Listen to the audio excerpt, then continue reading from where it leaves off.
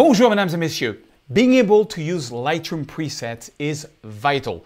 If you don't create your own preset, if you don't use other people's preset, if you're not familiar with presets, you are missing out on something. I'm going to show you an amazing workflow in this video. Please stay until the end because I'm going to show you how to create Lightroom presets first in Lightroom Classic. Then that's going to put them into your Photoshop. And then I'm going to show you how to get them from Lightroom Classic to Lightroom CC and then from Lightroom CC to Lightroom Mobile. It's crazy, the same presets.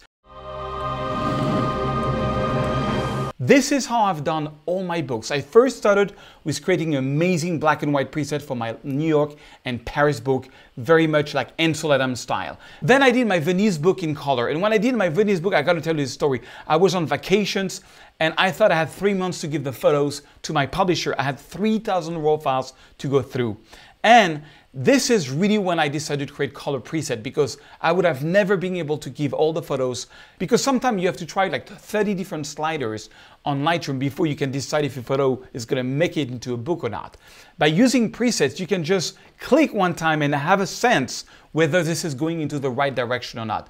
I have saved hundreds of hours using presets. So I'm going to show you how to create your own presets and how to put them everywhere. So I'm traveling through Italy and south of France. Right now I'm in a beautiful hotel in the south of France.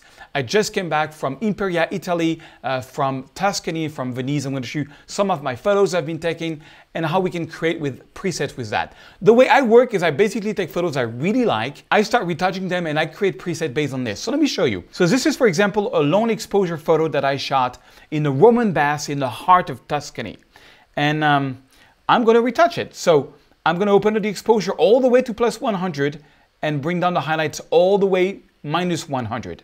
And then I'm going to do my black point holding my Option key and then my white point, finding a white point holding the Option key. Now, why do I do this on every photo? Well, I'm doing this to get back all the highlights and all the shadows. Now, I'm shooting with a Sony a7R III, one of the most incredible cameras on the planet.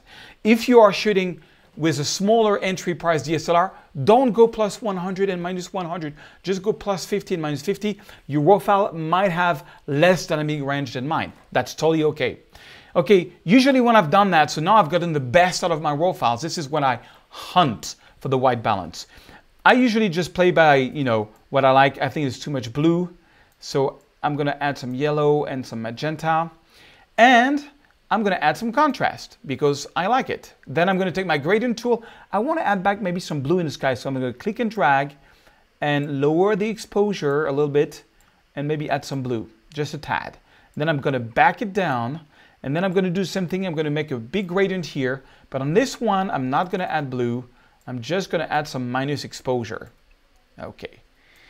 I'm liking this. Now, one thing I do sometimes is I add a little bit of minus clarity because when you open the shadows 100%, bring down the highlights 100%, sometimes you get a bit of an HDR, illustrative look. If you want to go natural like I'm doing now, just add a bit of minus clarity. It really helps. Okay, I really like this photo. Let me show you the before. Okay, and the after. I think on this one, I would do a little more. I would take a brush and maybe add some highlights here. So make sure you have a bit of exposure on your brush, that you have flow and density. And I'm going to give you a whole bunch of very special places at the end where you can see some more of this retouching. All of this for free. Okay, so let me go back to my brush. Let's brush a little more. I just want to make this maybe a little bit brighter. And whenever you do brushes, you're anyway not going to save them in your presets. So brushes is really tailor-made per photo. All I'm trying to do is make some of the parts a little bit brighter. Sometimes I like to add a bit of clarity. That's way too much. So I'm just going to back it down, but voila. Voila. I'm also going to crop this photo. I'm going to go 16:9 because that's what I work with my galleries. They love 16:9. And I think I can get a little closer on the subject too. Okay, so I'm happy. I'm ready to create a preset. So I'm going to go here, create preset, and I'm going to first create a group of preset that I'm going to call, guess what? The Serge Remeli preset. I spent hours finding that title. Not kidding. Okay. Now, this one I'm going to call Lone Exposure because it was a lone exposure photo. Lone Exposure 1. Make sure that, crop is not active. I'm not going to take the transform. Transform, I always take it out because transform options are very tailor-made to a photo. You don't want to use them in your preset, but everything else is kind of cool. Make sure that auto setting is not on. I like to have my settings on and then just adjust them to my new photo. So I'm going to create this, and I'm going to take this photo that I shot a couple of days after in the heart of Tuscany, very famous church close to San Quirico d'Orsia, beautiful city. So now I'm going to go and click my long exposure preset and check this out. It's looking already really good, but we need to do some more. So I'm going to check my black point, which I do on every time I use a preset, check my white point. Okay, maybe on this one, I want to add a little tiny more magenta. And then on this one, I'm going to crop it a lot because I don't like the trees up there. So I'm going to go to my classic 16:9 and I'm going to crop. I really want to get on that church and make it more panoramic. I'm going to go to the limit of this tree there. And voila. I'm going to take my gradients, which is now all the way up there, and bring it down because I do want to still get a bit of a vignette effect. And on this one, I'm going to add a circle. I want to add a little circle there with just a little bit of exposure. Make sure your circle is inverted and the feather is all the way. All that does, you know, it's like having a lamp here. So maybe just add a little bit of interest in the sky here. Okay, I really like that. I think I want to add a little bit of vignetting effect on this one just because I can. And, you know, I also want to vary. Well, that's a little too much. I love vignetting effect. Okay, I think it's a little too dark now. So I'm going to go back up and add a bit of exposure. Okay, I like that. So I'm ready to create my second preset. And this one I'm going to create, I'm going to create preset. I'm already in the Search Remedy preset groups. So all I have to do is call it Long Exposure 2. The return of the long exposure. Okay, I'm happy with that. And you just go on and on and on and on and on. Now the cool thing about this is, check this out. This is a photo that I shot. It's another long exposure I shot in Menton, very close to where I am now. I can right click, edit, open a smart object in Photoshop. The reason I'm opening a smart object in Photoshop is I want to show you camera raw.